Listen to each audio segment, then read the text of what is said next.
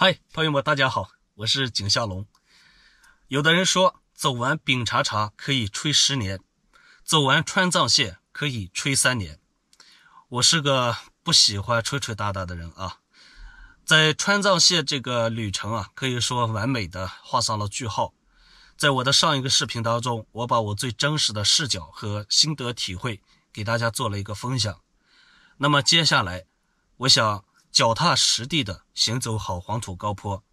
要说自豪的话，我觉得我作为一个土生土长的陕北小伙，能在黄土高坡这片土地长大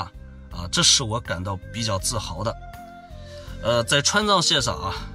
我今天给大家分享2点粉丝朋友留言的。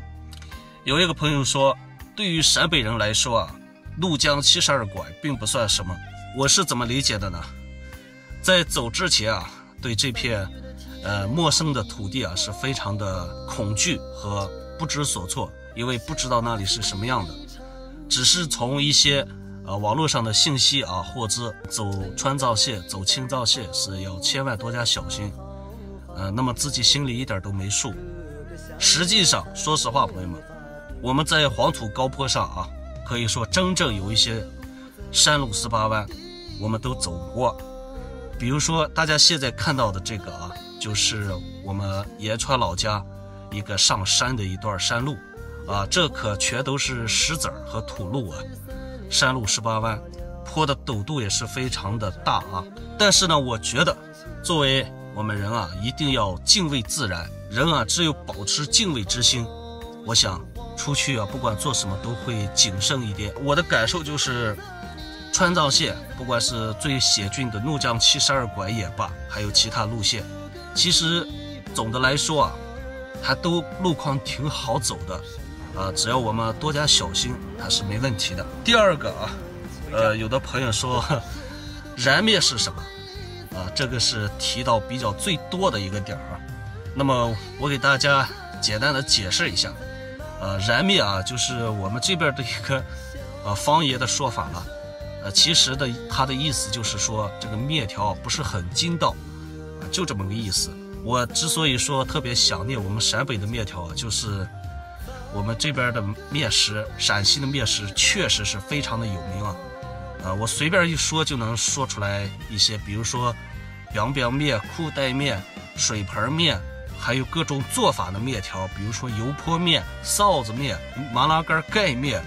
等等等等，芙蓉面、香菇面，这2个是我们延安的特色。我还是特别的比较恋家吧，尤其是我老婆做的这个油泼面啊，是我可以说走到哪都是最心心念念想吃的面条啊。我们这2天我又连续吃了好几顿这个油泼面了。哎呀，老婆做的油泼面就是好吃，这样的面吃的就是太香了，很劲道啊。接下来呢，我就计划又要出行了，朋友们，休整呢也差不多了。接下来沿着我们陕北，沿着以延安为中心，从一些县区开始逐渐的记录我们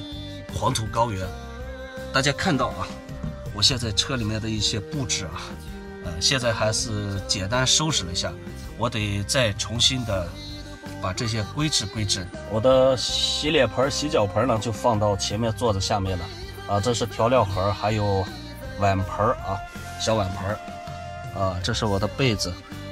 我媳妇儿呢和我在超市里又买的一些油茶、麻花火腿肠榨菜小吃这是一壶水，得上去灌一壶水。今天的视频就分享到这里，谢谢大家一路的关注和陪伴，也希望呢在网络上我们能有一份特殊的缘分，能够成为无话不谈的朋友。好，接下来大家跟着我的镜头咱们一起去感悟黄土大地。拜拜。